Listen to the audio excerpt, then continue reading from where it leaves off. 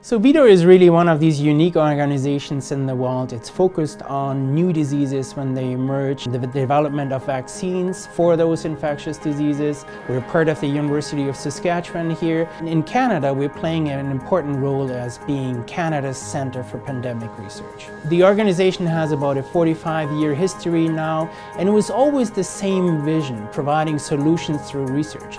So any new problem that emerges, VIDO scientists would quickly put their heads together, come up with a solution that then can be translated and handed over to our stakeholders, livestock producers in the form of vaccines, or big industry by developing new adjuvants or new formulation technology.